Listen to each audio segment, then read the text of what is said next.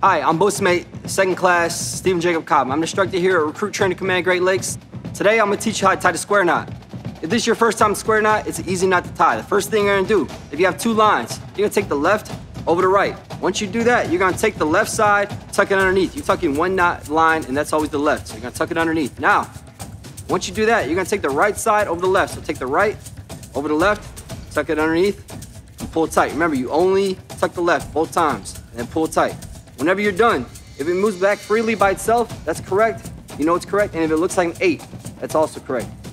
We use it to secure equipment for sea because sometimes around deployment we get rough seas. So therefore, we have to secure equipment to the bulkhead, or everyday life you would call it a wall. Also, the way you can use this in everyday life, if you want to secure something inside your garage, secure something to the top of your car. It's easy knot to tie, just secure it to the top of your vehicle and it will hold. If you need to know a knot in your everyday life that you want to tie, it will be the square knot. It's very easy to tie and it's very easy to undo.